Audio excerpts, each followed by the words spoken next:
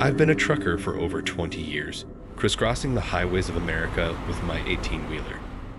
Name's Tom, and at 40 years old, I've seen just about everything there is to see on the road.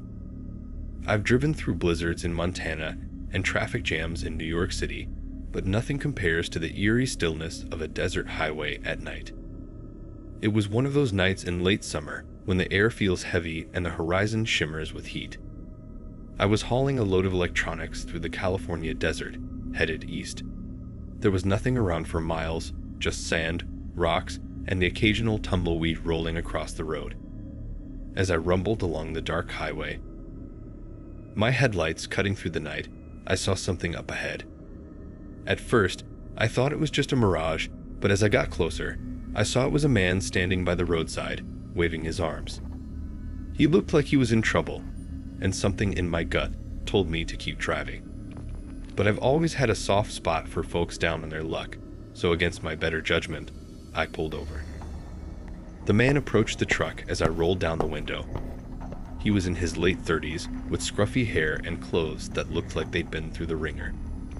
"Hey, man, thanks for stopping," he said, his voice hoarse like he hadn't had water in a while. "My car broke down a few miles back. Can you give me a lift to the next town?" I hesitated, but then nodded. "Sure, hop in. Nearest town's about 30 miles away." He climbed into the passenger seat, and we set off down the road. At first, he seemed grateful, thanking me a few times for picking him up. But as we drove, his demeanor changed. He started fidgeting, glancing around nervously. "You out here alone?" he asked suddenly, his voice a bit too casual. "Yeah, just me and the truck," I replied, trying to keep my tone light. "Why do you ask?" "No reason. Just making conversation," he said, but his eyes didn't meet mine. Something about him was setting off alarm bells in my head. The hairs on the back of my neck prickled with unease. I decided it was time to end this ride early. "I'm gonna pull over for a minute," I said, slowing the truck to a stop on the shoulder. "Need to check something in the back." I hoped he'd take the hint and get out, but he stayed put. I turned to him, my heart thumping in my chest. "I think this is your stop, buddy." His expression darkened, and before I knew it, he pulled out a knife. "Hand over your wallet," he demanded, his voice low and dangerous. Panic surged through me, but I knew I couldn't let him see that. With my heart racing, I pretended to reach for my wallet, but instead, I grabbed his wrist and twisted it hard. The knife clattered to the floor of the cab. Fueled by adrenaline, I shoved him against the door. Struggling to keep control, he cursed and tried to fight back, but I managed to reach across and open the passenger door. With one last push, I sent him tumbling out of the truck. I slammed the door shut and floored it, the truck roaring back onto the highway. My hands shook as I drove, the headlights slicing through the darkness. My mind raced with what had just happened, how close I'd come to real danger. I didn't stop until I reached the next town, where I pulled into a truck stop and called the cops. They said they'd send someone to check it out, but I never heard anything more about it. Since that night, I've been more careful about who I pick up on the road. The desert may be vast and empty, but you never know what kind of trouble might be lurking in the shadows. That was the night I learned to trust my instincts, and I've never looked back.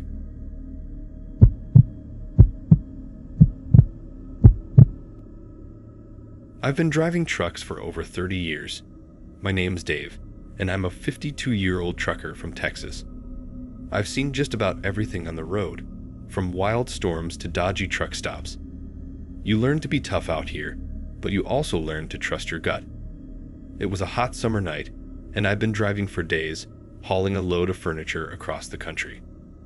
I was exhausted and needed a break, so I pulled into a truck stop that had a reputation for being a bit sketchy. The neon lights flickered, casting an eerie glow over the lot. A few other rigs were parked there, but it was mostly empty. After parking my truck, I went inside the small convenience store to grab a cup of coffee and a snack.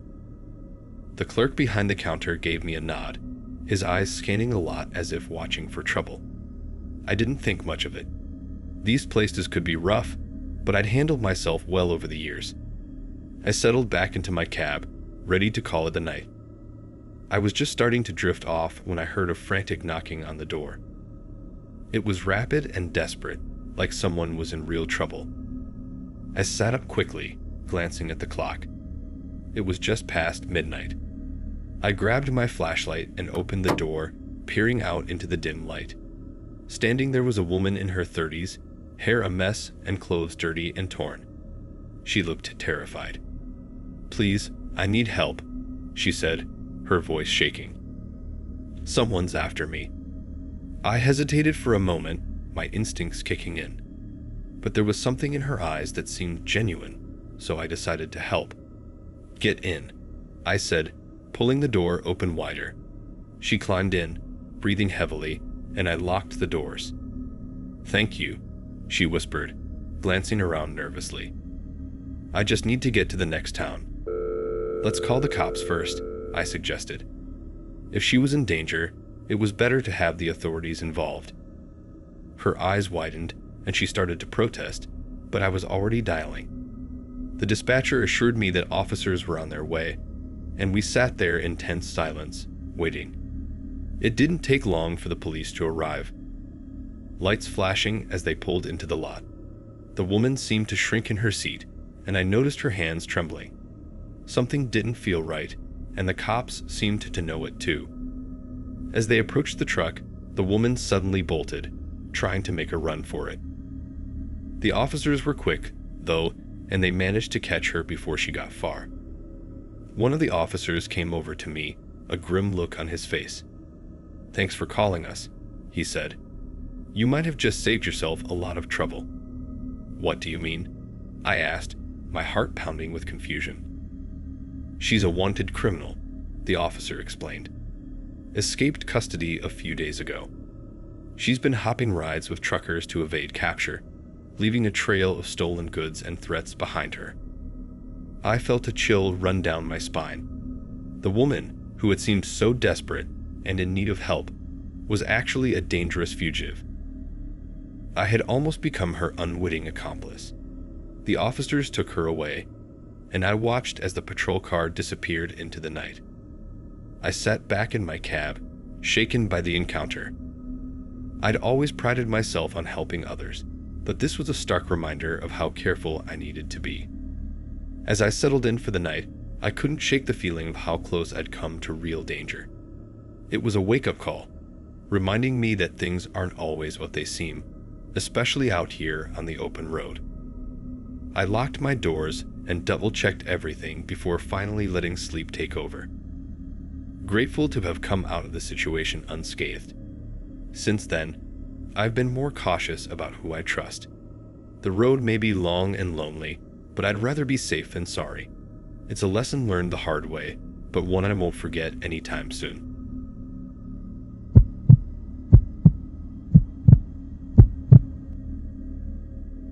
I'm Mike, a seasoned trucker from Florida, and I've seen my fair share of oddities on the road. But nothing prepared me for the night that still haunts me. It was a typical late-night delivery when I noticed a car tailing me closely for miles. I thought, is this guy trying to pass, or is he just a terrible driver? Eventually, the car zoomed past me, and I shrugged it off. When I arrived at the delivery point, a chill ran down my spine. The same car was parked nearby. I heard footsteps crunching on the gravel behind me. "Who's there?" I called out, trying to sound braver than I felt. Two men emerged from the shadows, eyes cold and calculating. "We want the cargo," one demanded, his voice low and menacing. "Why?" I stalled, hoping someone would notice us. Before I could react, they lunged at me, fists flying.